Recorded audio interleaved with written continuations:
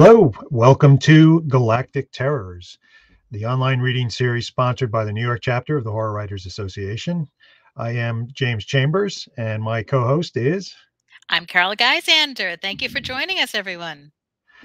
We welcome back to those of you who've been here before, and to those of you just joining us for the first time tonight. We're glad that you came to Galactic Terrors, where we scour the depths of space, uncharted alien worlds, and occasionally the Lower East Side to bring you weird, strange, spectacular, and occasionally shady tales from some of today's best authors in horror and science fiction and all sorts of cool stuff. And one of these days, I'm going to really write some kind of opening monologue to go with this. No, I like this ever so much better because it keeps me intrigued because I don't know what you're going to say. So it's great. That makes two of us. Yes, right? Look, So, words magically appear. That's exactly. terrific. Well, we know there are a lot of horror fans in the audience. We hope you all had a great Halloween. We were talking a little bit before the show about the abundance or lack of trick-or-treaters, depending on where we live, and all sorts of things about, Carol had one trick-or-treater, but that was okay. She valiantly consumed all of the Halloween candy.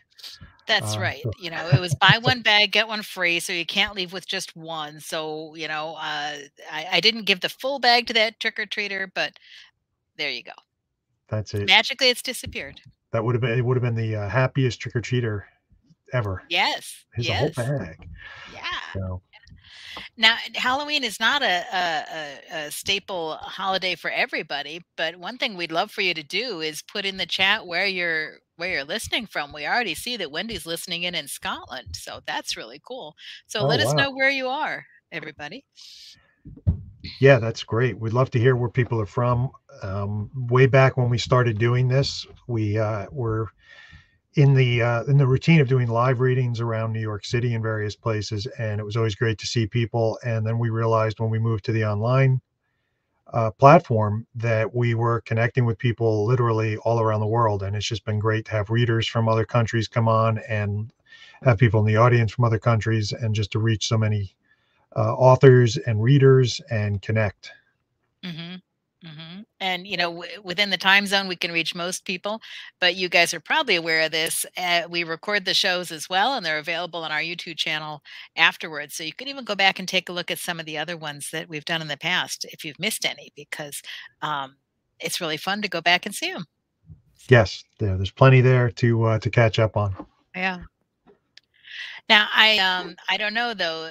Those of us who are very fond of Halloween may be having a little bit of Halloween withdrawal. So one thing that I think could help for everybody for that is to think about the fact that, you know, we could do Thanksgiving with horror. Thanksgiving is another U.S. holiday that's coming up where we commonly have a roast turkey and stuffing and all sorts of things. What do you think, Jim? How about some Thanksgiving horror? Would that work?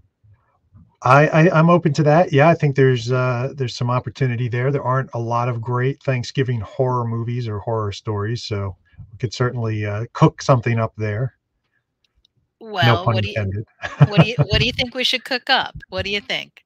Well, let's see. We've got a couple of recipe ideas that Carol provided for us to consider tonight. The first is yes, turkey. Cathurkies. Yes, they're tentacular. Yeah.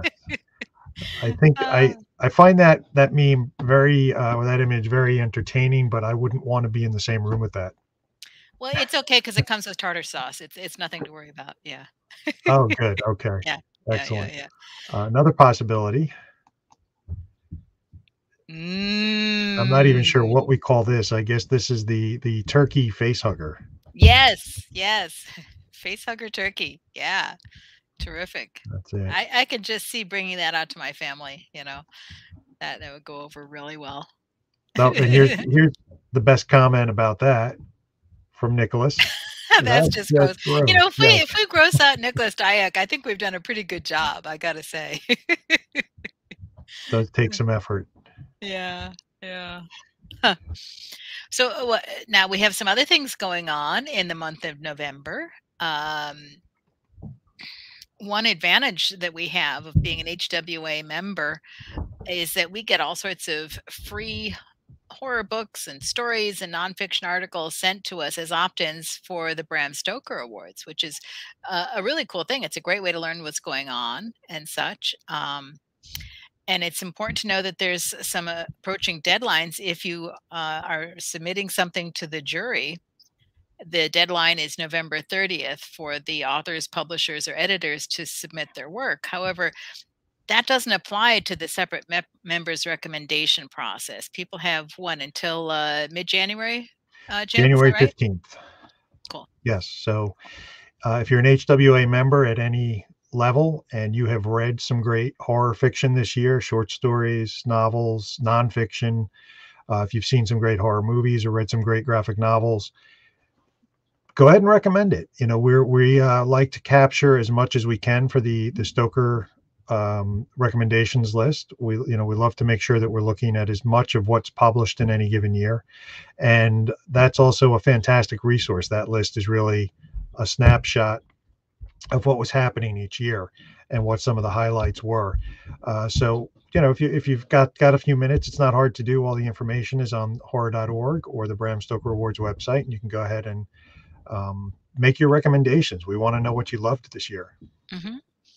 And it comes at a particularly good time for me. I get to be on a panel next weekend at PhilCon talking about where do you find books that you want to read. And one of the things I'm going to talk about on the panel is the fact that, well, as an HWA member, people tell me all these great books. So it's like just sit back and let the information come to you in that case. So that's really handy. Something that I like.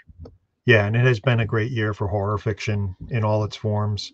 A lot of great stuff published this year, and I hear from a lot of people that the feeling is horror is on a huge I don't know, just really a resurgence in the genre.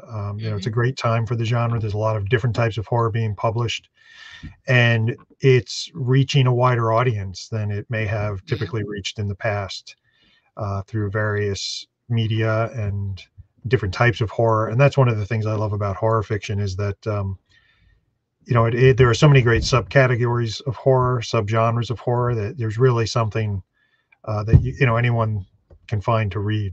You know, you don't have to worry if you're squeamish. We've got horror for that. and catharques as well. Yeah, exactly. Yeah.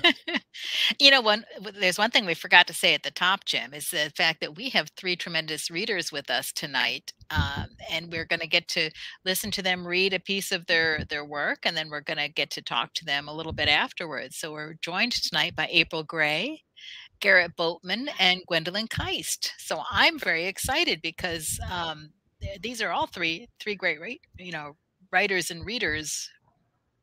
Yes, I said that right. Right. So I'm looking forward to it. Yeah. Yeah, I'm thrilled to have April and Gwendolyn and Garrett with us tonight. We're always blessed with, the great authors who will join us for Galactic Terrors and share their work with us. And I'm very excited about our lineup. And I know April in particular tried to, we had April on earlier in the year, and there were all sorts of issues that she was having at the time, and her internet connection failed. So she wasn't able to read. This was back in June, maybe. And so we're just happy that she's able to come back. And so far, knock wood, her internet connection is stable.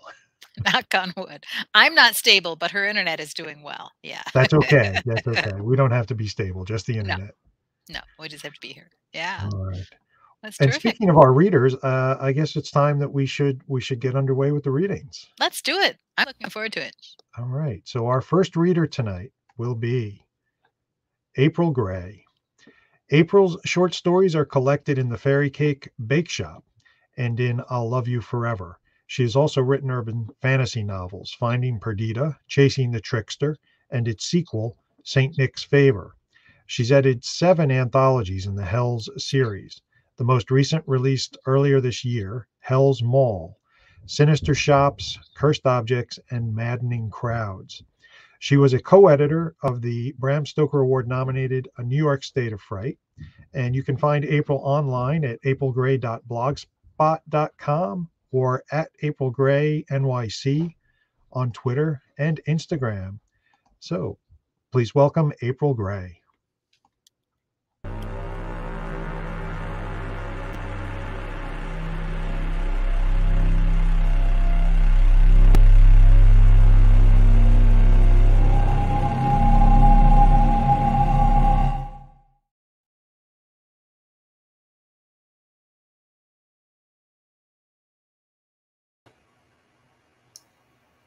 I'll be reading Hell is Lonely Without You. Dear Claire, I know that you will never read this, but I need to let you know. There's so many things that I wish I could have said, could have made you understand. But it's too late now. Asperger's isn't a mental disorder, and yet they acted like it was. My downfall came when one of the teachers called the scratches on my skin self-mutilation. Suddenly, having a skin condition was a criminal act. My parents had always encouraged me to be brave and speak out. This is America, right? I told the teacher to mind her own business, and she called Child Protective Services. I'd been going to an alternate medical practitioner for the skin condition and for the other things like my not liking to make eye contact and the funny noises and movements I sometimes do. But now I had to see their doctors as well. Their doctors wanted to put me on psychotropic drugs. When my parents refused, CPS went to court and put me into a foster home. The foster home made me take these drugs, and I started having seizures on them. When I refused, they held me down and pushed the pills down my throat. The first chance I got, I ran away. But when you're 15, you make mistakes. I went back home again, and the authorities found me. This time, I was sent to the Rodenberg Center. There were two good things about the rotten: no drugs, and you, Claire. Claire, I miss you so much. I doubt you ever noticed me or knew how I felt. Still, I couldn't help but watch you when I could, like at meal times in the cafeteria, or when we passed each other in the hallway while going to classes. Did anyone ever tell you that you were beautiful? Did you know? We never talked. You couldn't. All you could do was moan and bang your head on the wall, the desk, or the floor. That was your way of letting us know how you felt. And we all found out eventually, didn't we? They had you wired up, just like I was, and if you banged your head, they'd shock you. If I mouthed off, they'd shock me. That's just the way it was there. Everyone got punished all the time, either shocks or food deprivation. And Claire, you would just take it. Banging your head like the lack of food or shocks didn't affect you at all. As for me, I lost it one day. I tore off the patches so damn quick that the guy with the shock controller didn't have a chance to stop me. Then I hit him with a chair and stole his keys. I left you behind, Claire. I'm so sorry. If I live to be 100, I'll never stop regretting that I didn't find a way to rescue you. I was on the run again, but this time I didn't contact my parents. Funny, we're actually from the Ukraine. My parents came here for a better life. Some joke. They're drugging and torturing us here, just like they did in the bad old Soviet days. American psychiatrists have a medication for every emotion and have created a disease out of every feeling. Nobody's safe from them, especially people like us. We represent the big bucks to them. You know, I don't think the Soviets did shock their children. That might just be an American innovation. Finally, luck found me. There's a church on the outskirts of Boston that feeds the homeless, and they let me work in the kitchen and sleep in the basement. The irony is that I have an IQ of 160. I should have been going to Harvard. Yeah, if not for the moronic teacher freaking out, I'd be there now with a scholarship. In the afternoons, after I've washed the dishes, I head for the public library. I do research, and then on their computer, sometimes I Google the old rotten. That's how I found out. You were in pain the whole time, weren't you? That's why you kept banging your head and never smiled. Because you were in pain and didn't have any words to tell them how much it hurt. The report said that you had gone from 130 to 90 pounds. You couldn't tell anyone that something was wrong. You were too sick to stand up, and still they kept shocking you. The report says they shocked you 60 times that last day as you lay on the floor, your insides hemorrhaging until you died. You'd think somebody would go to jail. You'd think they might close down the place, but they didn't. Life goes on, and they send more of us there to be tortured. The soup kitchen isn't too bad, all things considered. Still, what kind of life can I have now, especially with you gone? Claire, I hope wherever you are that you're okay now. There's so much I want to tell you. The internet has lots of info, like how to make stuff that blows up from items you could buy anywhere. The kids were all safe in the dorms while I planted the charges at the school. I didn't know if any of the guards or night watchmen died, but you know what? If they did, just maybe they deserved it because everyone knew what was going on, but no one cared to stop it. It was awesome and deafening. You should have seen the way old Rotten exploded and burned to the ground. It was better than any 4th of July I've seen. And now, maybe they will send kids home and not hurt them anymore. Though if they do rebuild or make more places like that, I'll be there. I'll fix any new place just like I did the old one. Because I will always love you. Sincerely, your admirer and adventurer, Stan. The end. I have one more. The Butterfly Dream. An emperor dreamt he was a butterfly, flitting and fluttering around, doing as he pleased. He was happy with his life. He didn't know he was an emperor. Then he woke up to find that he was the emperor. But was he an emperor who had dreamt he was a butterfly? Or a butterfly dreaming he was an emperor? Taken from a Chinese folktale. As my finger pulled the trigger and death claimed my body, I woke up. I remembered that it had all been a dream and that reality was an eternity spent drifting in an endless fog. Life was a dream, or in my case, a nightmare. Heaven is my reality, and there is no hell. No, hell is a personal thing. When you know you had a chance for happiness and you squandered it. Hell is waking up to find it was all a dream. The nightmare I called life was preferable to the truth that was all a lie. I'd never really been born. No one is.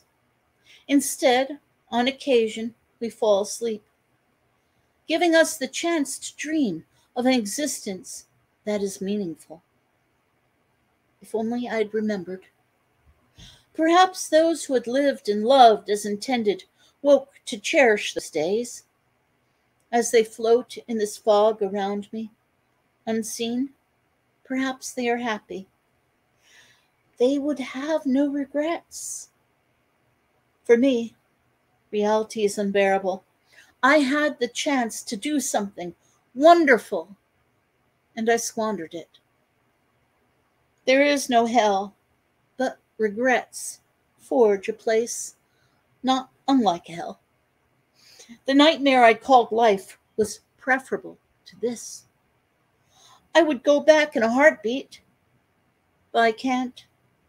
Instead, I will spend eternity going over every wrong move I'd made, every bad decision, and pray for a way to go back and do it over. If only I'd been born a butterfly. Thank you. That's it. Wow, April. Very, very profound stories, both of them. Thank you so much for sharing. Thank you so much.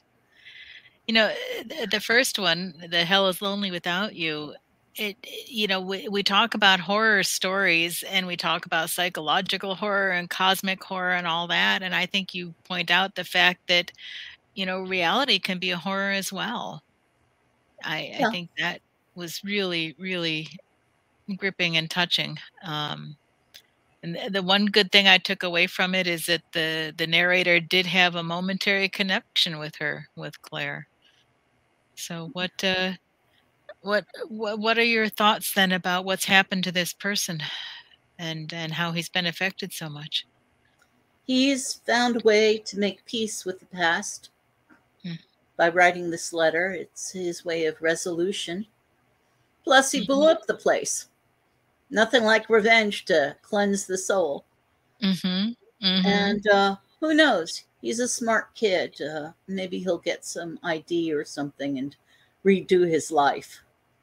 Yeah. Maybe he can start over at some point. Would be great. Yeah. I believe he will. He is resourceful. Perhaps he will start over as a butterfly. There we have it. Yeah. It's an intriguing thing to think about the butterfly in that second piece because, there are those different stages of the butterfly's life. And yet here's the person saying, I wish I could start over again. Did you sort of intend that when you chose butterfly as the symbol here, or what were you thinking? It was a weird thing where somebody had written the first line in a writing group. Oh, yes. Yes. And I picked it up and I thought about the Chinese myth.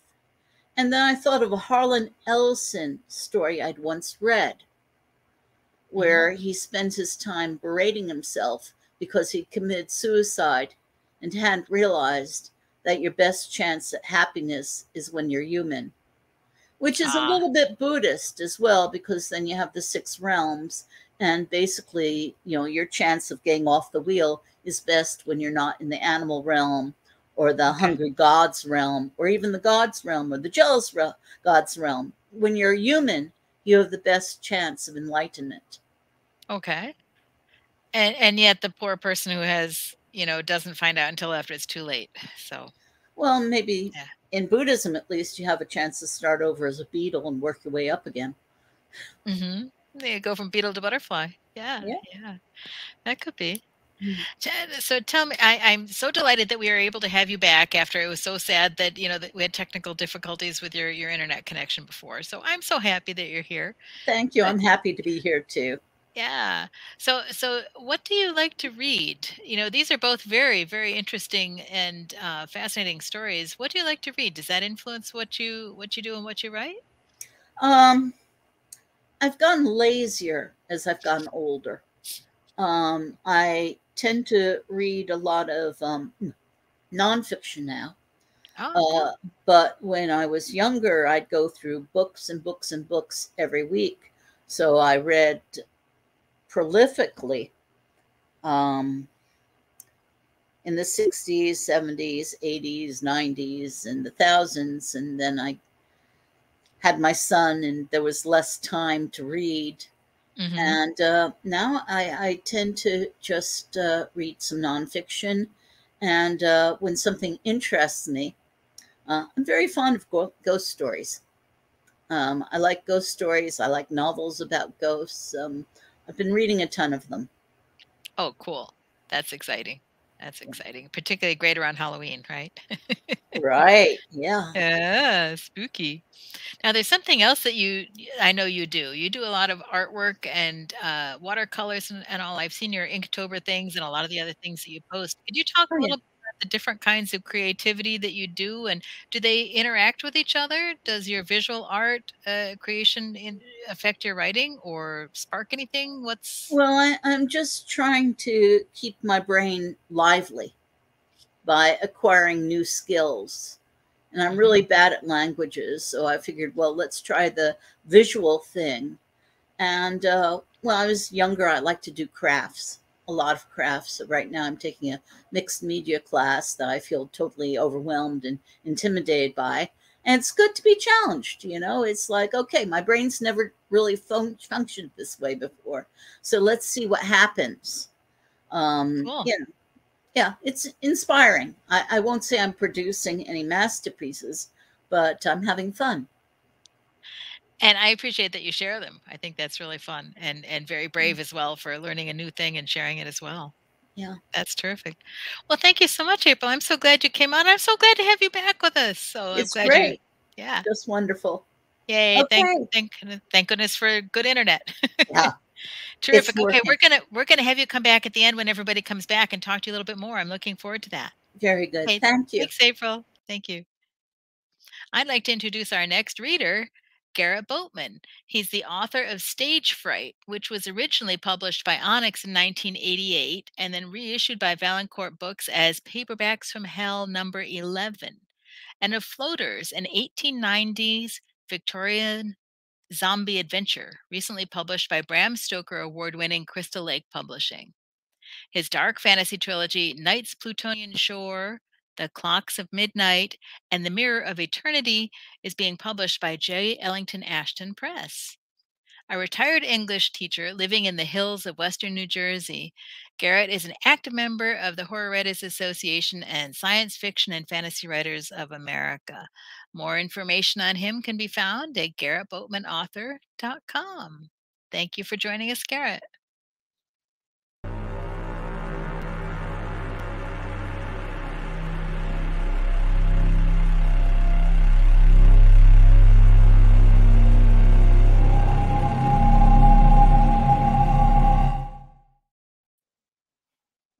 Hi, thank you all for joining me tonight.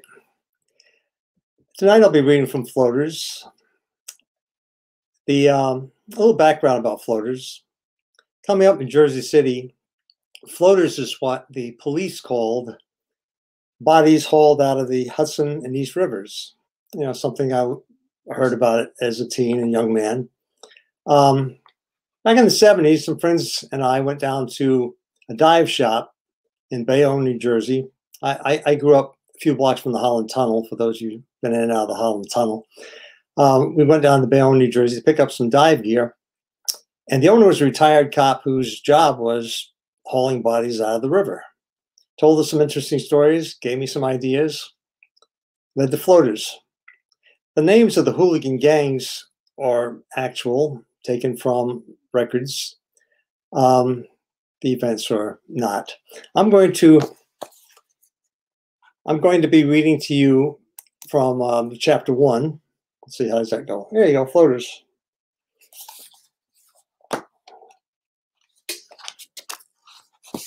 The swells were drunk. There were 3 of them, young toffs, their fine suits looking worse for wear after a night of East End carousing, still joking and pulling at a shared bottle as the wherry made its way upriver. Midnight was long past and dawn too far off for Jenkins' taste. Father Thames was in a foul mood. Night was thickest on the Surrey side, the glassworks and wharves invisible behind the greasy banks of fog. On the city side, the electric lights of the Temple Pier and Victoria Embankment glowed through the murk like will-o'-the-wisps. Despite the dark and the fog, old Clarence Jenkins, who had been dipping his oars in these muddy waters since before the great stink, knew every dock and water stair on both sides of the river and could find his way blindfolded. He loved the dear old cantankerous river and all its lights, and liked to think of it as his. But lately, the relationship had soured. He wanted to attribute his failing affection for the river to age. He was getting on, and the damp aggravated his rheumatism. But that wasn't it. Distrust had set in. Though it had never happened to him personally, he imagined it was like knowing your wife's cheating on you and not being able to prove it, but deep down knowing. Not that Beth would ever, and who would have her? His oars dipped and rose and dipped, and the wherry glided in little sprints. Temple Pier's lights grew brighter. Lately, there was gossip. Tales of disappearances. A colleague, Tom Button, had gone missing last week, along with the two couples he was rowing over from Southwark to Waterloo Pier. Vanished. No bodies found. The boat was discovered mired in the mud past Blackfriars. A gentleman's coat and a lady's purse were all that was found of his fare. Clarence has seen the police in their steamers and longboats out searching, plying their lamps over the waters. They told the watermen to take care of what they declined to say, only keep a sharp eye, and if you see anything unusual, do not investigate, but pull hard till you've left whatever it is behind. Had some strange fish inhabited the Thames? Some behemoth from the ocean's depths trying its luck in fresher waters? He had once seen a whale beached at Gravesend, reeking worse than the old Thames in summer, before Bazalgette built the embankment and diverted the sewage through his maze of brick tunnels. People had come from miles to wonder at the size of the thing. Looking across the black surface heaving beneath the drifting fog, he shuddered. No, it wasn't old age or too long acquaintance. Lately, a change had come upon the river. Though it was summer, the nights were cold. And though the flocks of swans that greeted ships in centuries past were greatly reduced, they were still occasionally encountered. In the past week, Clarence had seen not one. The hanging lanterns swayed with the movement of the boat. The toss's slurred banter accompanied the near imperceptible dip of the oars. Apparently, the youngest of the three had been pickpocketed. It was her pimp that lifted your wallet, the somewhat older, yellow-vested gentleman said. She was no prostitute, insisted the hatless youth. His cravat was loose, his slurred syllables testament to his inebriation. His fellows rolled their eyes and shared a knowing look. I suppose you'll compose a villanelle about her virtue, said the hook-nosed sporting lad.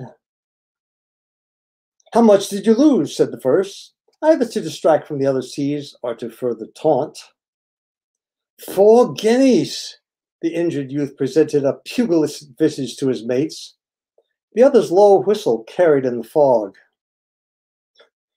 You could have bought all the whores in the hall with that, Yellow-Vested ventured. Not to worry, his dad will replace it, Hook-Nose illumined. I'll not be telling father. I should think not.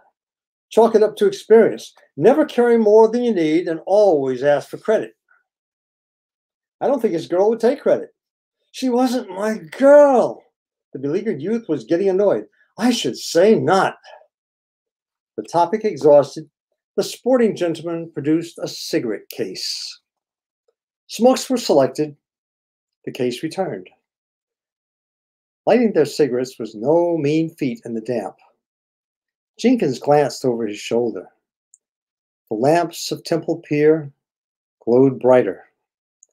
Though no more than a dozen yards away, the pier itself remained invisible behind the fog.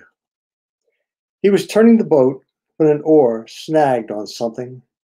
He gave a tug. It wasn't unusual to come upon refuse, rags, dead dogs. Once a half-submerged horse floated past. Whatever it was, the boat stalled and veered back into the channel. What the blazes? What's wrong, Gov? A hand came over the gunwale. The youngest Toff screamed. Yellow Vest ill-advisedly stood, locked the boat, and staggered. Hook Nose half rose to grab his mate, further upsetting the boat, and Yellow Vest fell into the water. Clarence saw none of this. He was mesmerized by what followed the hand. The face that rose above the gunwale was pocked and noseless, and pale as an alewife's belly. One eye was white as fog, the other was missing. Clarence unshipped an oar and slammed it into the boarder's face. Hand and face disappeared. Yellow Vest was screaming, splashing frantically. The gentleman's hand grasped the gunwale, and his face appeared for an instant, eyes brimming with horror. Then, as if yanked back into the water, he was gone. Affairs forgotten. Clarence's hand shook as he tried to return the oar to its lock. Missed. Got it. Then he was roaring as if the devil were coming for him. But other hands were on the gunwales, bloated faces glowing in the luminous fog. Beneath the bridge, on a cobbled path beside a canal, old Daniel Tobin raised the bottle to the dead and sang into the billowing fog. No more we'll go a-sailing, we'll round the Horn no more. So let's drop the anchors, laddies, and haul the boats ashore. For it's Tyburn that awaits me, the mast the gallows tree. The rigging is a single rope, not no sailor's be. For it's to the tree against the gale that's roaring in my heart. And on the morn hold up the mast, I must this world depart. But spare no sorrow, laddies, drink up all ye may, and sing a capstan shanty, and salute the breaking day. So tip the jug and drink up, boys, and see me on my way, where I shall up the Tyburn mast and dance until I sway. So reef the mainsails, laddies, and haul the boats ashore. The ship will leave at anchor, we'll sail the sea no more. His song done, old Dan drank and smacked his lips, and his gleaming eyes, seeing bygone days, held his bottle high and danced a jig. But the stones were damp, and he slipped and fell with a booming splash, and the water closed over his head. He came up sputtering and rapidly sobering, and reached for the greasy curb. But a hand clenched his leg and another his belt and hauled him under, where pale faces grinned. His scream rose in bubbles as they dragged him down. And that's chapter 1. Thank you. Garrett, thank you. That was terrific. I appreciate the your song stylings as well. There you go. So let's talk about what's that? It is what it be. Yes. Let's talk about floaters. So I was blown away by the historical aspects of this. Okay. First of all, it's a really great, fast-paced horror tale. But I just the intricacies of, and I know you didn't quite get into this in the first chapter, and I'll try not to spoil anything, but the interactions and the rivalries and the politics between the different gangs of London at that time were such an important part of this. How did you research that? Is that an area of interest you've had, or did you decide that would be a great setting and then go start learning about it? Okay.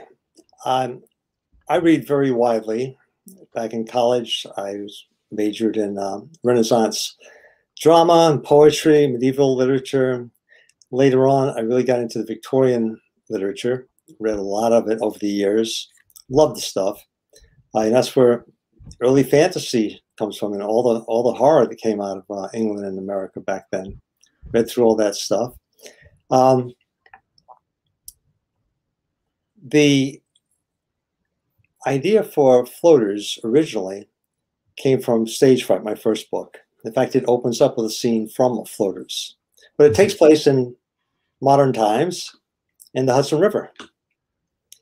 But that was just one scene, and I moved. The book goes on to other things. It makes sense for those who've read it, understand what I'm talking about. But over the years, a number of people told me, "Hey, floaters should be its own book," because the idea was behind floaters, teenagers saving the city, like in The Blob and all those other old movies, old favorites. Yes. So I decided to turn it into its own book. And since I have such a great love for that late Victorian time and know so much about it, I have maps and everything else. It wasn't that far a reach. I already had so much to research, and started looking at maps and seeing the, as if you were making a movie, you go around searching for sets. Mm-hmm. So I figured all my set pieces out and laid them out, and then started writing. And I decided to write a book that mimicked the process of writing pulp fiction, with no or almost no exposition and no flashbacks. Just go for it, hit the ground running. So it was a test to see if I could pull that off. Oh, I think you pulled it off very well. Thank you. It's a gripping book. It's, the story begins right there in chapter 1 and doesn't let up until the end of the book. So it's truly a page turner in the best sense of the phrase. And then we have a question in the audience. I'm going to bring this one up, and I have another question for you about the historical aspect of it. But we have a question from Lee Murray, and this is a really interesting point. And it's a question hello, Lee. It was part of the story I really enjoyed. But Lee is asking if women in the gangs actually had the kind of agency in that period that they have in the story. Did you find anything in your research to support that? Yes, I did. One of the gangs, the Elephant and Castle gang, they were more well-dressed and looked down on. They were the aristocrats of the gangs. And by the way, the gangs were hooligans. They were called hooligan gangs in the old police reports, the Bailey records, the old Bailey criminal records and trials that I looked through. And some of these female gangs, that one gang had a female element to it, and they would go into ritzy stores, well-dressed, and shoplift, turn around and sell those dresses and use the money to go buy other dresses for themselves and jewelry and everything. So yeah, a lot of the women had quite a bit of agency at that time. That's interesting. Yeah, the dynamic of the gangs, the personalities, it's unique, in the sense that they had their own style of fighting, the style of fighting too, with the belts. Yes, but it wasn't just about fighting. Mm-hmm. There was more to it. There was a sense of, I guess in some cases, a bit of a sense of honor or a sense of pride that they were. Pride, yes. Yeah. Mm-hmm. Which was very interesting. Now, I can't get too detailed with this next question without giving much away, so I won't. But a lot of the action hinges on the geography of London. Mm-hmm. The Thames. What's that? The Thames River, yeah. Yes, exactly. Mm-hmm. Is that all accurate to the time, that layout, those structures and channels and thoroughfares? Yes. I have a map that I refer to, and you can blow it up and go zoom in on different sections. Then we go and look in old books to research that stuff. I mean, I read a lot of nonfiction that period too, like road building. Mm-hmm. Another book on the late Victorian waste disposal, the destructors, for example. The night soil men pick up the garbage or whatever, and things would get transported to these destructors where they would grind and burn things to cinders. Those cinders could then be used to build roads and so forth. So yeah, it's very accurate. Yeah, that's great. So yeah, if you enjoy historical fiction of any kind, especially historical horror fiction, I highly recommend Floaters. It's full of great historical details and things like that that are a lot of fun. Um, Now, question about Stage Fright. That was originally published, was it 1989? 1988. 1988. July 88, yes. How was the experience of Stage Fright being sort of rediscovered through Paperbacks from Hell for you? Interesting story. I had sold Stage Fright with a telephone call. I just picked up the phone when I finished, and I called. I said, well, Stephen King's books are published by Signet Press, right? Paperbacks. So I called Signet. I said, can I speak to an editor? They connected me to an editor. Told them the background. I said, send them the manuscript. The next month I had a contract. Took over a year before the book came out. So years later now, I was writing those 3 novels you mentioned before, the trilogy. And when I finished the last one, it took me several years to write those since I retired from teaching in high school, English. I finished up the manuscript and I said, okay, now I can go rejoin the world. I deliberately stayed off internet and so forth. And for quite a while, I was just living in the world of the books. So I got online, ran a search for my name and my book and so forth, just to see what was going on, and found that people thought I was dead, and the book was going for about $300. And I was shocked. So I saw, and of course, that made me think, well, my new book's going to sell like that, you know? No. Anyway, so I come across part of the reasons for this is Grady Hendrix had this book out called Paperbacks from Hell. And some of these paperbacks that had gotten popular through that had been reissued by Valancourt Books. So I looked up Valancourt Books, emailed them, said, hey, you want to publish Stage Fright as a paperback from hell? James Jenkins said, yeah. Sent him a copy and it got republished. That's amazing. And I'm sure they were really happy to find out that you weren't dead. But that's crazy that all of that stuff just sort of happened without your awareness of it. And yeah, I mean, Paperbacks from Hell has sparked a lot of interest in many of the books that Grady covered. Some for the better, some for the worse. Well, it was like walking down memory lane. Yeah. So many covers and so many books I had read. But it's great that I mean, first of all, I'm amazed that you sold that first book with a phone call. I think that's probably you know, an impossibility in today's publishing world. I agree. But it's great that Valancourt picked it up right away, and it's nice to see it back in print.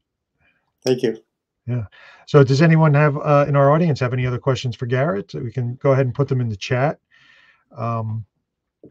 We'll be talking to all of our readers tonight about what they have coming up next at the end of the program. So if we don't have any other questions at the moment, Garrett, we will see you again for the roundup at the end, and we'll move on to our next reader. All right. Thank you. Thank you. Okay. Our next reader tonight is Gwendolyn Kiste. She is the Bram Stoker Award-winning author of The Rust Maidens, Bone Set and Feathers, and Her Smile Will Untether the Universe, Pretty Marys All in a Row, and The Invention of Ghosts. Her short fiction and nonfiction works have appeared in Nightmare Magazine, Best American Science Fiction and Fantasy, Vestarian, Tours Nightfire, The Dark, and Daily Science Fiction, among others. Originally from Ohio, she now resides on an abandoned horse farm outside of Pittsburgh with her husband, 2 cats, and not nearly enough ghosts. Find her online at gwendolynKiste.com. Welcome, Gwendolyn.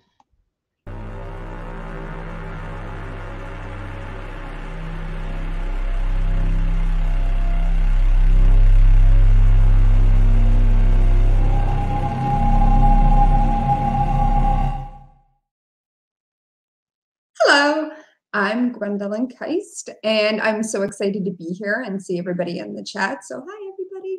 And I'm going to be reading from the book that you just saw in a little cool promo. It's Bones, Scent, and Feathers. It's my second novel, and it came out a year ago. It's already been a year. Time means nothing in a pandemic. So I'm going to start right at the beginning in chapter 1. When the first crows fall from the sky, the villagers know I'm to blame. It doesn't take much to guess that it's me, the witch that lives outside of town, the only witch left here. Soon, if the witch-finders keep building their pyres across the countryside, I might be the only witch left anywhere. Then I'll be the one blamed for everything, a failed harvest, a sour business deal, an infant with colic. There will be no ill I can't be punished for. But even as feathers clog up the villagers' chimneys and talons scrape across the stained glass windows of the church, I'm none the wiser to it. It's not until I'm halfway to town that I see a crow tumble out of the clouds. At first, I'm sure it's only my eyes playing tricks on me again, a mirage dancing alongside the demons and ghosts that have been pinwheeling at the edges of my vision for years. So I ignore the harbinger and keep going until it's too late to easily turn back. By the time the crow is joined by starlings and bluebirds and cardinals, all the colors banding across the slate-gray sky of February like a deranged aurora borealis, I'm already at the crossroads, halfway between everywhere and nowhere. With 4 directions to go and none of them very welcoming, I have only bad choices. North, toward a place I hope never to visit, the capital city, that will burn any witch they can get hold of. Off the beaten path toward the east and into the highland forest, with its ancient phantoms and toadstool circles. I can't help but shudder. These days, some land is too haunted, even for a witch. South, toward my Spartan cottage, back the way I came, into the quieter woods where I dwell, where one day, if I'm lucky, I'll die alone. If I'm not lucky, I'll die the same way as the others, among flame and straw and screams that go unanswered. Or I could grit my teeth and go to the place I've been heading all along ever since I set out at sunrise this morning, west into the town that doesn't want a witch, but is cursed with me anyhow. The trees murmur all around me, and I hold perfectly still at the crossroads, already knowing what I should do. Turn and race back home, as fast as I can. Anything to escape this place and these birds. But I only shake my head. That won't work either. After all, if I ran every time I was scared, I'd never stop running. 2 things. That's all I need from the village. Then I might make it until spring thaw. I clasp my hands in front of me and walk on toward the village. When I reach the town square, the birds are still falling, and there's no one on the street. They're all hiding inside, families gathered at their front window, sobbing at the sky, glaring at me as I pass. I tip my head to the ground, a scream blossoming in my throat. I didn't do this, I want to tell them. And it's mostly true. This isn't from a spell I cast, but I know they blame me anyhow. They believe my magic has run wild from this grief I can't contain. The same grief the villagers live with, too. They have to see the evidence of it every day in the town square where the ground is still charred black from the pyres. It seems no matter how many rainstorms we get, nothing will wash this town clean again. It's been 5 years since the witchfinders were here, but they more than left their mark. Wherever you were in the village, you'd know when those men from the capital arrived. Their cloaks so thick and billowy they seemed to cover all the rooftops, their boots perfectly polished, so when they loomed over you, you couldn't even look down to escape. You'd only see yourself reflected back in the accusing leather sheen. They roamed our streets day and night, taking notes in their ledgers, arresting without warrants, shooting our wrens and cardinals and robins out of the sky until they'd chased them all away. Thanks to those men, no one had seen a single bird in this village for 5 years. That is, until today. Now the birds cascade around me, and I freeze up in the middle of the street, still wanting to flee back to the forest. The copper rooftop on the corner glimmers in the sun, and I realize I'm already here. The general store, my first stop. The heavy wooden door swings open in my hand, and I slip inside only to discover it's no safer. What I need is in the back of the store, but that's where everyone else is, too. Huddled together, tangled up in a human rat king, a smattering of patrons cowering as far from the front window in the carnage as they can get. I halt in the aisle only a few paces away as they stare at me. Why is she doing this? They mumble to each other, their skin wan, their eyes swirling dark. I stay put, not wanting to spook them. If I move too quickly, they might panic en masse, and then things will get so much worse. Are you open? I say, and someone lets out a strident laugh. It's the clerk, half hidden in the far back. Why bother asking, she says. You'll do whatever you want, anyway. My throat constricts, and I want to tell her, oh, that isn't true, but it won't matter. I might not have done this on purpose, but they'll never believe that, because they never believe me. The clerk slides out from behind the counter, pushing to the front of the crowd. She looks right at me, and I recognize her from years ago, from a different life, when I used to teach her and the other girls our age a bit of my hand-me-down magic, how to conjure a glamour, how to see the face of your true love in the runny whites of an egg. I wanted to teach them more. I wanted to teach them everything, but all the parents found out first, and that was that. Mothers and fathers always put a stop to things they don't understand. Why do you want to help those girls? My own mother asked me when she caught me in the forest with them, a ring of salt around us. Because they're my friends, I said, and she flashed me a cruel smile that could have stopped time. Wait until you need them, she said. Wait and see how fast they run. Above us, a bird thuds against the roof, and another after that, and the clerk edges closer to me, her jaw set. Take whatever you need, she says, her voice sharp and cold as chiseled iron. My head down, I move past the bins of coffee and sugar and spiced tobacco. The aisles are cramped and grimy, and the others watch me as I pass, inching back several steps, terrified they might accidentally brush against me. She looks worse, they whisper, and I know they're right. Since the last time I was here in the fall, I've been wasting away, bit by bit. Acorn flour, roasted pine bark, bits of crystallized honey. There isn't much left in my cupboard this time of year, which means there isn't much left of me. But I never come to the village and ask for a meal. I don't trust what they'd put in my food. The clerk is the only one who comes closer, matching me step for step, tracking me, whatever aisle I choose. I breathe in, not remembering what to call her. I used to know her name. I used to know all the girls' names, but like everything about this village, I've done my best to forget. It's easier that way, pretending I never knew her at all. As I push to the end of the aisle, she drifts one step nearer, cornering me between dusty bins of marjoram and cardamom and cayenne. Why do you keep doing this? The question simmers on her lips, her breath hot and sweet like candied cinnamon. Why don't you stay gone? She glares right through me, her mouth twisted, and I'm sure she's about to scream or spit at me. But then something in her shifts, her face going dark. Please, Odette, she says, her eyes glistening, thin tears streaking down her cheeks. Haven't we lost enough already? As if I'm to blame for all this loss, instead of the witchfinders. She thinks it's so simple, all the villagers do, that if I stop doing magic, we'll be safe, and the witchfinders will forget all about us. What no one understands is that I've tried. Every night I turn away from the dark and do my best to forget, my mind going gray as I erase the spells I memorized as a child, the intricate rituals my mother taught me, those words that can carry the weight of the world in only a few syllables. Over and over, I practice being someone else, since being me has done no good. Except the truth has a terrible tendency of leaking in at the edges. You can only hide from yourself for so long. On the bottom shelf, I finally spot it, an overstuffed satchel of salt, first item off my list, and one step closer to escaping this town. I reach out for it, but instantly a sharp murmur jolts through the whole store. Your hands, the clerk says, and dread clenches in my guts because I see it too. My fingernails are caked thick with dirt. She's been digging in the cemetery again, the others whisper, and they're right. I'd hoped it was only a bad dream, but these scratches on my palms are real too, from the rusted coffin nails biting into my skin.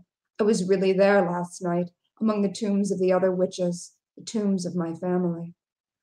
The front window bows inward, and another crow cascades past the front awning. My head spins as I carry the salt to the counter, clasping it close to my chest to keep my hands from trembling, all this power bubbling up inside me. The clerk doesn't bother to meet me. With graveyard dirt on my hands, nobody will come near me now. So I drop my coins on the counter. 2 pence too many. At least that way, no one can call me a thief.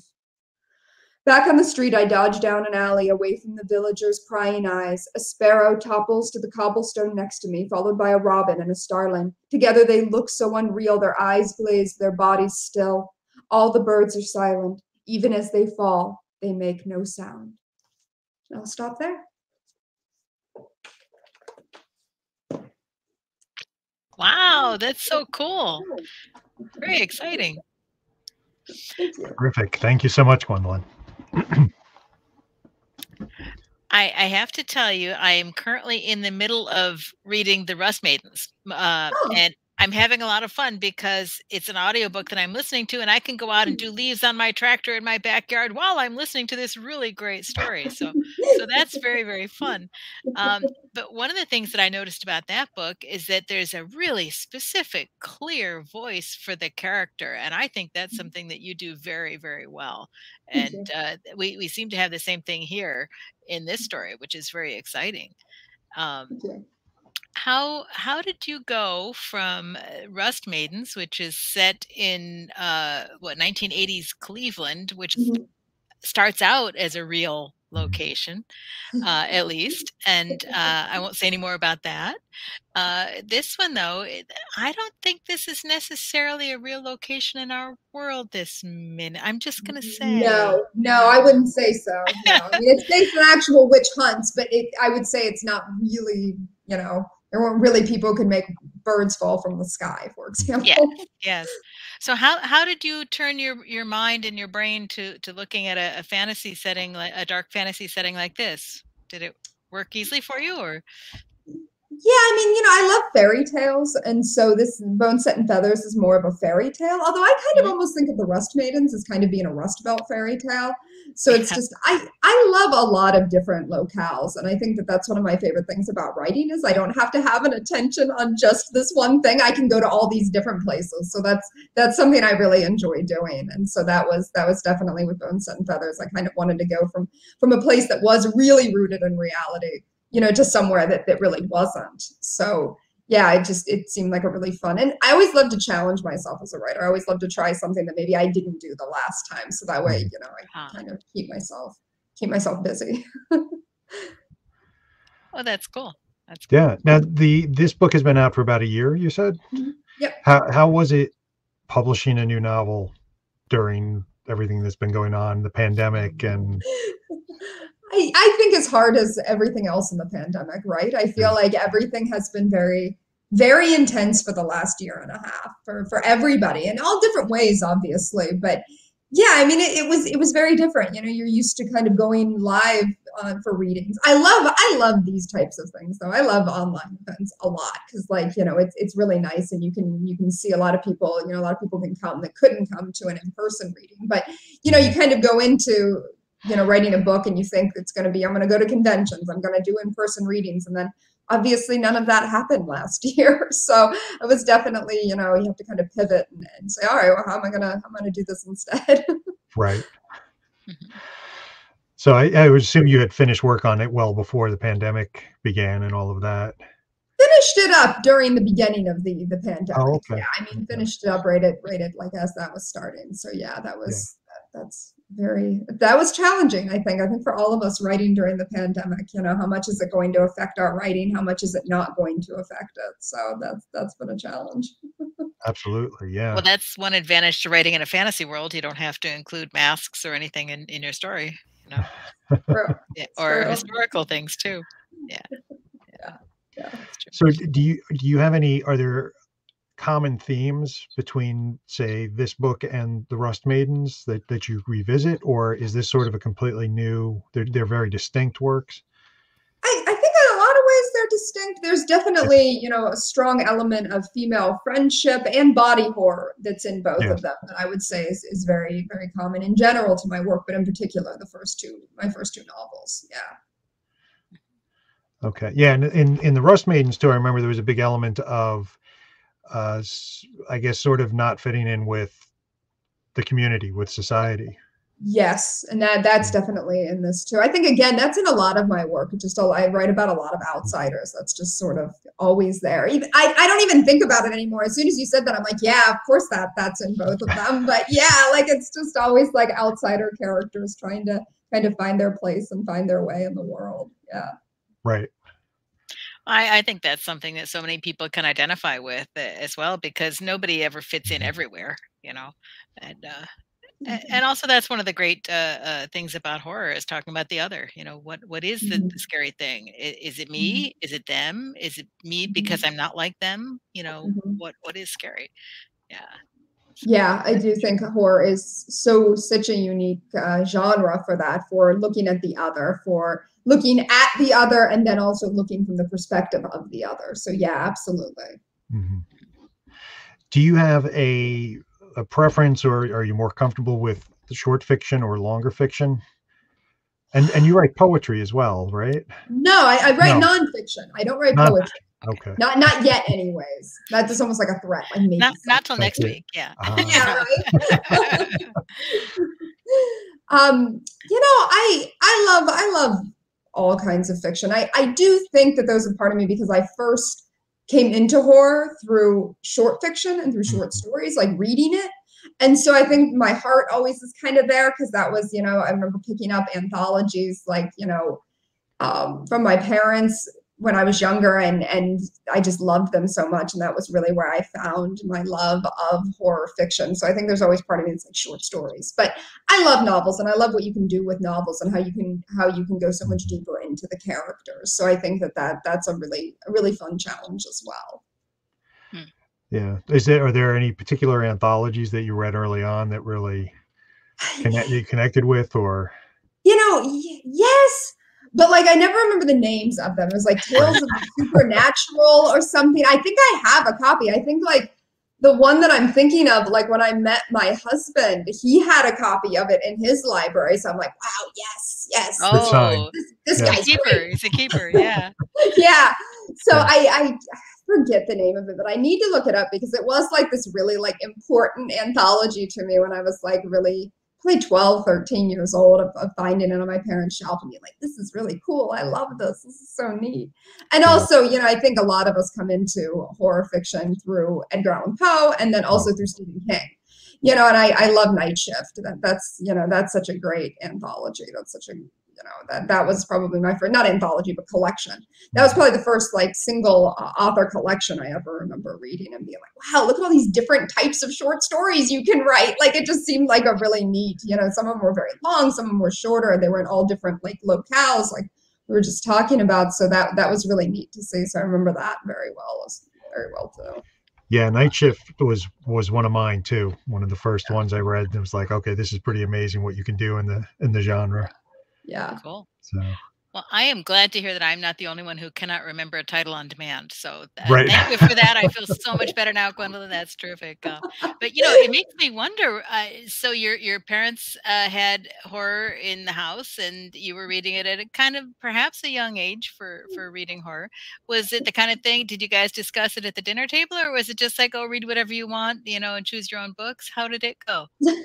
So, and I also think my dad's actually watching this right now. So if he is, cool. Hi, Dad. Like, he actually read me Edgar Allan Poe when I was in my mom's belly, like when she was pregnant with me. Wow. So like, you were the telltale heart. Okay, I understand it now. That's terrific. So it was always a thing in our house, and like my mom was the one who introduced me to Bradbury when I was like 4 or 5 or something. Yeah. So it was like, it was always there. So it was they definitely did not care I was reading because they were telling me all about it or reading it to me. So it was never a big deal in that regard. I don't think they were either of them hugely into Stephen King though. They had Stephen King, but they were like much more into like Poe and Bradbury and some other authors. But we did have some Stephen King around. But I think I'm the biggest Stephen King fan in the family. And I'm not as big of a fan as a lot of people in the horror genre. I love some of his stuff, but like some people are like every single one. But like in my family, I do think I was like the biggest Stephen King fan. That's it. We had to find your niche somewhere. Poe and Bradbury were already claimed. So exactly. But that's amazing that your parents really, that they enjoy that writing too, and had no issues exposing you to it. And I mean, it makes such a huge difference. I had a similar experience growing up where my mother's a huge horror fan, my father's a huge science fiction fan, and we had books all over the house. So they, whether they wanted me to read them or not, they had no idea what I was reading. And it was just sitting there. So, but it makes a real impression, I think, when you're young and you get exposed to that work. So that's amazing. Mm-hmm. And I had something similar. My parents woke me up to see the midnight show of Little Shop of Horrors, the original black and white version when it came on at midnight, and I was like 7. It's like, okay. So they put me to bed, woke me up. I watched it. I went back to bed. It's like, cool movie, Mom. Yeah. Right. So That's what did I know? I was 7. Yeah. So I have a question not directly related to writing, but I'm kind of interested in the fact that you live on an abandoned horse farm. I wanted to ask that as well. Okay, how did this happen? Yeah. I mean, is it abandoned? I mean, I'm sure that, you mean former horse farm? Or yeah, I mean, it's more former horse farm, because that's what my poor husband always says. He's like, our house isn't abandoned. We live here, but like it's abandoned. We of have the electricity. Yeah.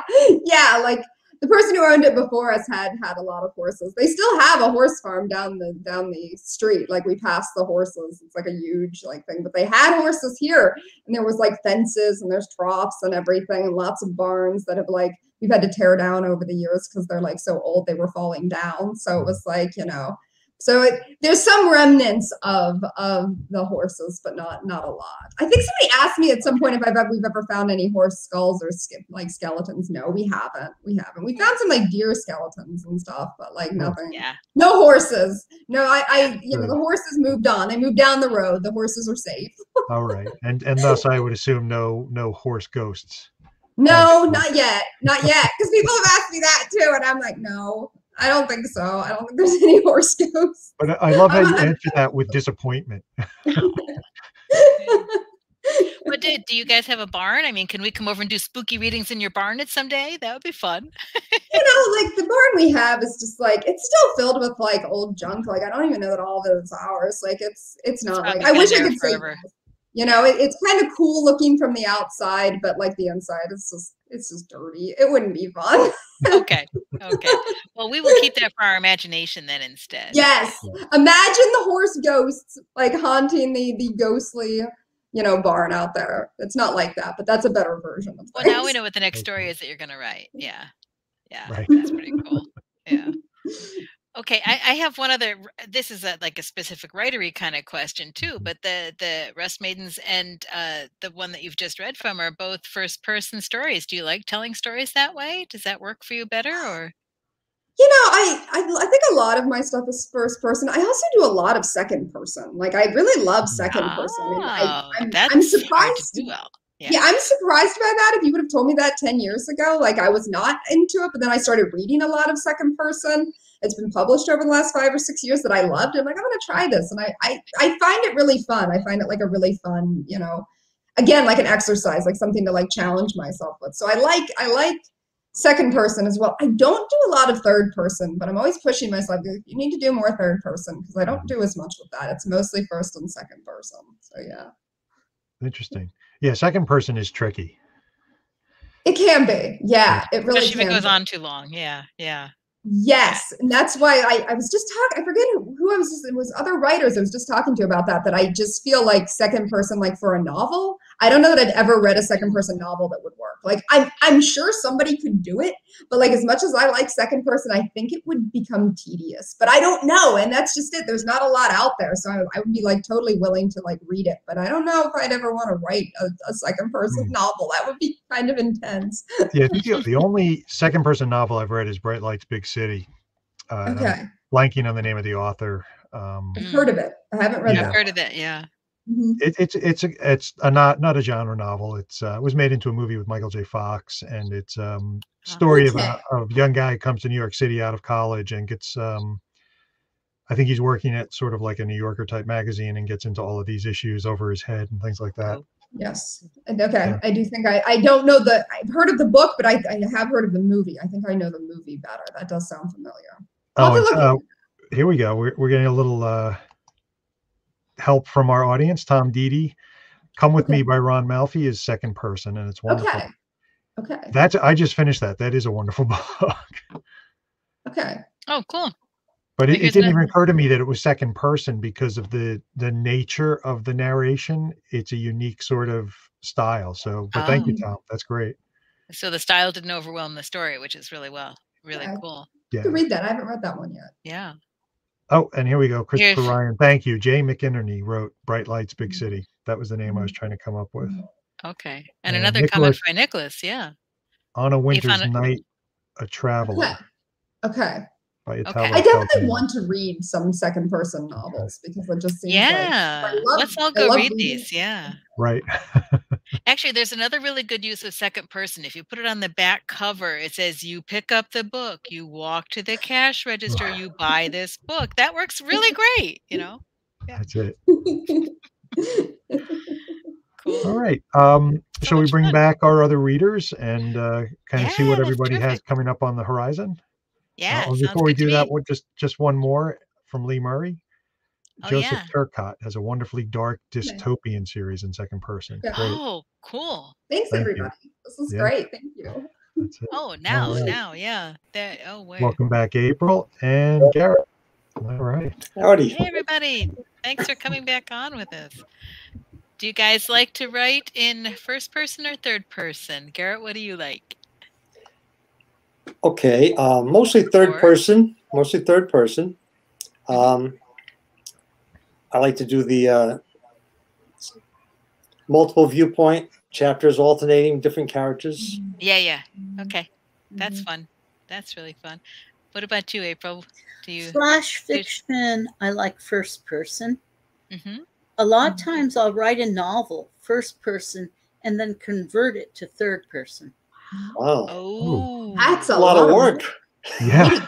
That's what I was just it thinking. is. You know, Yeah, I had. Whoa. I need it for the connection.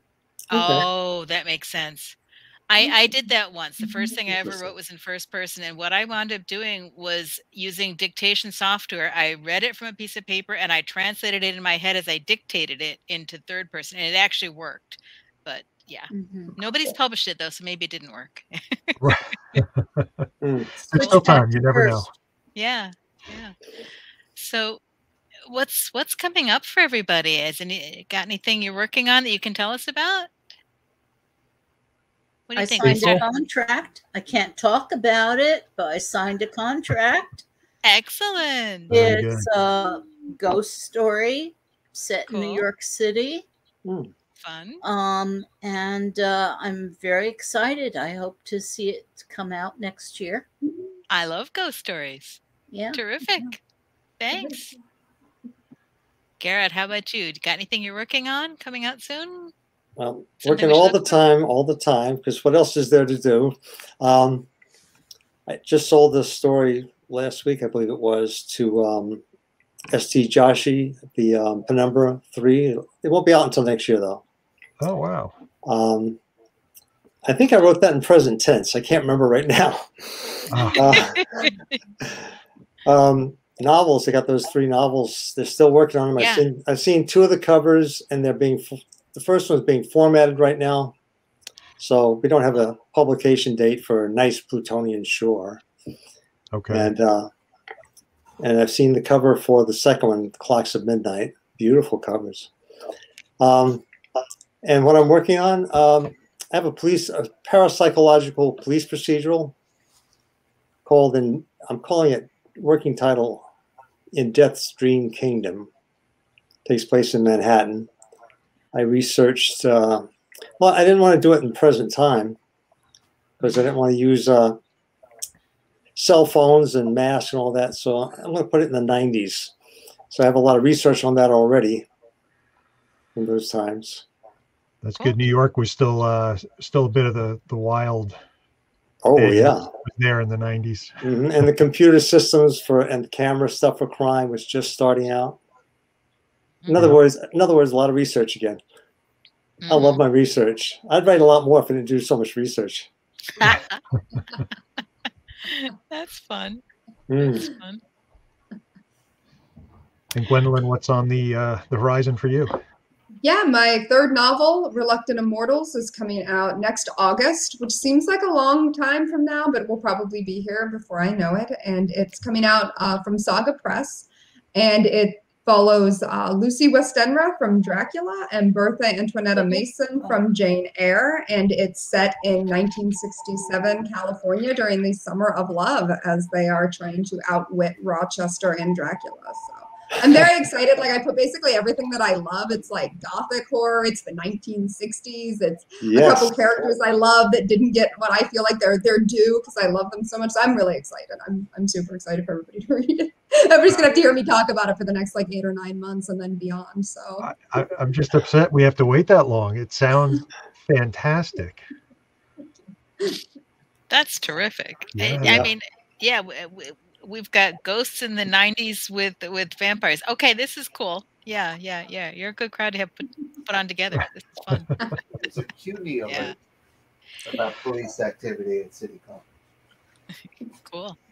You know, there's one other thing that we didn't even mention, but in case you're interested in hearing more about what's coming up, we actually have a newsletter, and y'all can sign up for it if you want to hear about some of our shows that are coming up. And those are always on the second Thursday. But here's our newsletter. We do not spam you. We just send out 2 things a month, you know, of what's coming up. And one is a couple weeks ahead and the other is the day of it, just to remind you what the link is and all. Because that's one of the hardest things when you're doing online stuff is to figure out where to find it. So we send you a newsletter that day to give you the link to get in. So please feel free to join in. And the other fun thing to say, if you happen to be watching on YouTube, please subscribe to the Galactic Terrors channel, and please go click that little like button, because apparently that helps YouTube decide that they want to show us to more people, because we would love to share all these great stories and these great writers with as many people as we can. So if you don't mind doing that, that's really fun.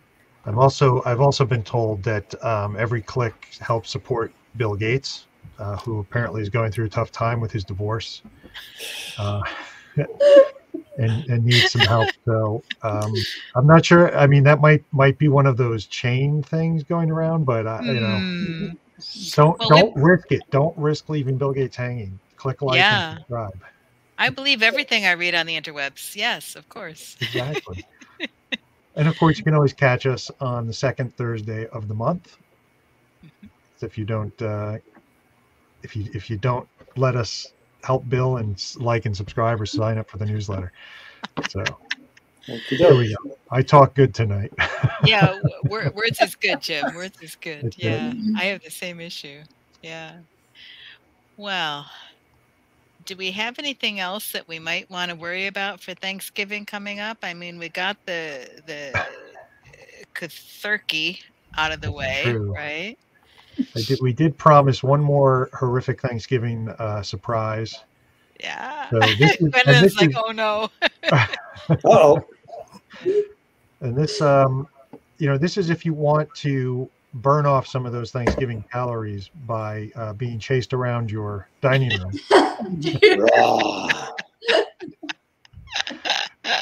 Wow. Oh my. Oh, that's awesome. These are being shipped in special on the Nostromo and will be delivered in time for Thanksgiving. And if it bites you, bite it back. Than that cooked turkey or whatever that was. Oh, that one was gross. It was horrible. Yes. That was terrible. You mean this? No. That's my favorite. I'm a Kraken fan, though. I can't help it. Yeah. Oh my gosh. Lee Murray points out the Pilgrims did not make it quite as far south as New Zealand. So, yeah. That's true. But hey, we're trending. Hashtag help Bill Gates. Thank you, John. And next month, our December Galactic Terrors. We have actually a very special program. This is something I teased back in, I think, September. I've been trying to work out all the details for this. And we're going to have a special presentation. Our readers on December 9th will be Sephora Guran, Tim Wagoner, and we've been able to assemble a recording of a reading Lisa Minetti did in 2016 for Halloween with the HWA NY chapter's Morbid Anatomy Museum night of readings. And for those of you who may not know, Lisa passed away, I think, in August. It was very sad. She was a big part of, you know, our New York chapter. She was a fantastically talented writer, and we've got this wonderful reading of her that we recorded, one of her Lizzie Borden stories. And it's going to be terrific. So we're going to feature that in December to kind of end the year with something special. And we hope you'll join us. I hope so. Yeah. Oops. Well, this has been an awful lot of fun. I've enjoyed hearing the stories from all three of you and chatting with you. And Jim, it's nice to see you as always. So Yeah, it's great to be here. Carol and I took a couple of months where we swapped with co-hosts so we could actually participate in the reading. Mhm. So this is our first session back together. in our regular roles, yeah. Yes. Yeah, it's very fun. So is there anything else you would like to say to our viewers before we close out for the night? Thanks for being here. Thank you for coming. Yes. Yeah. Yes, indeed. And let's Great, also give great show. Yeah, thank you. We appreciate being here. Let's also give a special thank you to Lou Rera, who does our cool videos for the intros and the author intros as well. No, that's terrific. He makes us look very good. And a special thanks also to Jim Chambers, who is the man behind the curtain while all this is going on. He's pulling all the levers and pushing the buttons and, gearing up the steam engine to make this thing work. So good job, Jim. Thank you for that. Any bumps in the road are purely my fault. But thank you, Gwendolyn, Garrett, and April. We really appreciate having you on and sharing your work with us. And with that, we will say good night, and everyone have a great rest of your evening or afternoon, wherever you are. Wherever you are. And thanks to all our readers for coming, our audience. Be well. Listen.